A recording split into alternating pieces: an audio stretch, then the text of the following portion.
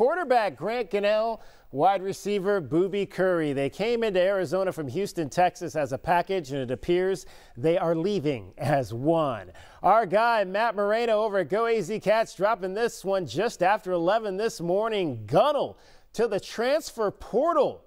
Grant's record as a starter was just 1-7. He assumed the reins in this winless season. Things got off to a great start when he hit Tavion Cunningham here on this beautiful 75-yard deep ball. The Wildcats almost victory over USC. They bottomed out, though, weeks later at the Rose Bowl when he was planted on his shoulder on the first play and had to essentially miss 2 games, and that allowed Will Plummer to come in and play. And here's what I said earlier this week on Wildcat Breakdown about how I saw the quarterback situation for U of A moving forward.